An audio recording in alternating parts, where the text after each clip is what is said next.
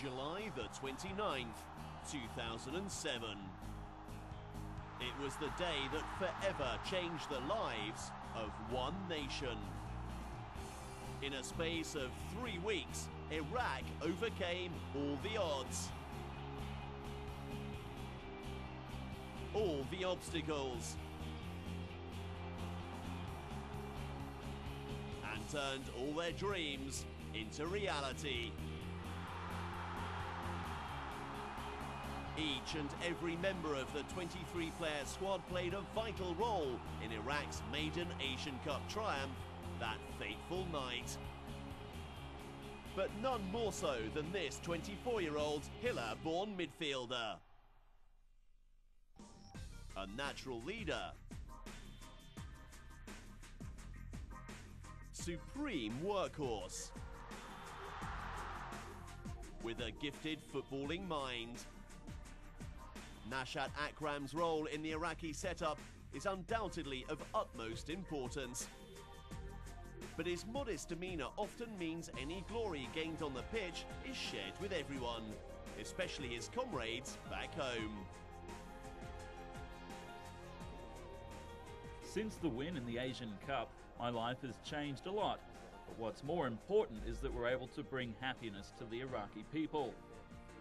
We actually feel more pressure now after that win, as more people are expecting us to do great things and achieve even better results.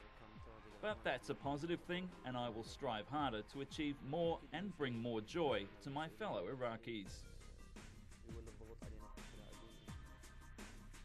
Nashat's rise to the forefront of Asian football started in 1994 as a midfielder with Iraq club Al-Quwa Al-Jawiya.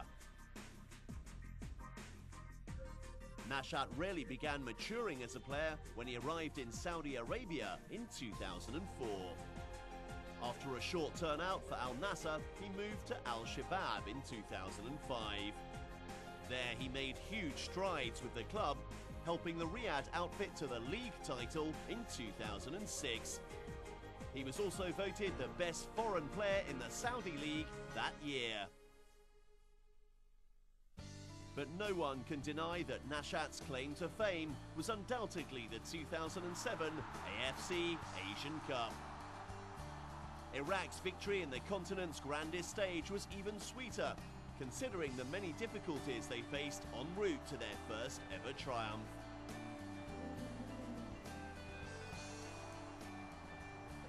Preparations for the Asian Cup were far from perfect. During the run-up to the finals, we only played 2 friendly matches 10 days before the start of the tournament. We lost both of those matches and morale was quite low. We also played in the West Asian Football Championships before that and did quite poorly as well. So all wasn't going well heading to Thailand. But we had to accept that was the situation our country was in. I have to thank the Iraq FA for doing their utmost for us and for the country.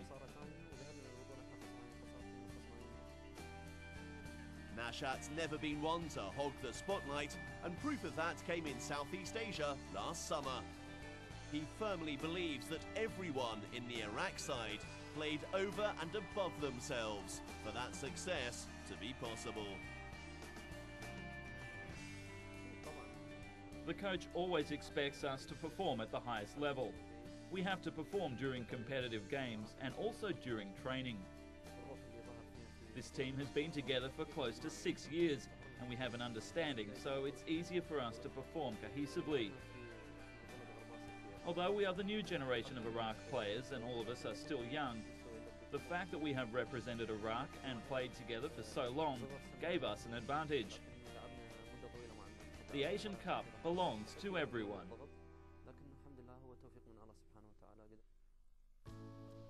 Further evidence of his selfless attitude surfaced in November last year. Nashat was shortlisted as the top 3 footballers in the continent by the Asian Football Confederation.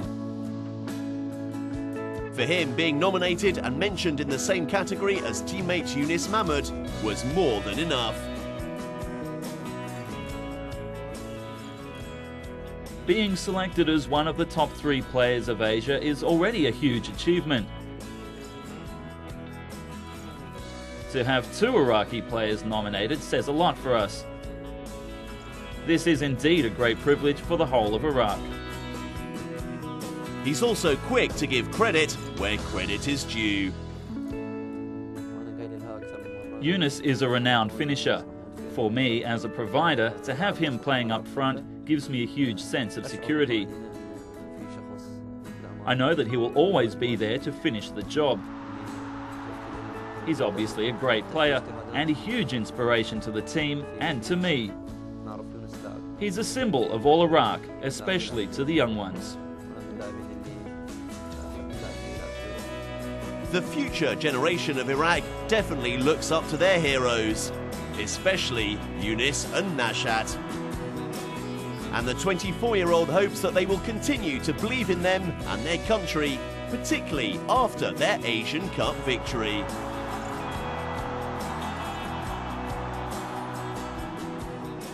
Everyone in this team performed like champions. We played 110%, and what we did in Southeast Asia I hope will inspire all the kids all over the world, especially from Iraq. My advice to the young ones is to always put your country first. As a footballer, you might need to think for yourself, but when you play for your country, that's all that matters. Keep believing in us, keep believing in what we do on and off the field, and keep believing in Iraq. A true gentleman. The perfect idol. And a modern-day inspiration for the embattled Iraqis. Nashat Akram is determined to change the lives of his people. His attitude on and off the pitch has certainly showed Asia and the world that Iraq has plenty to offer.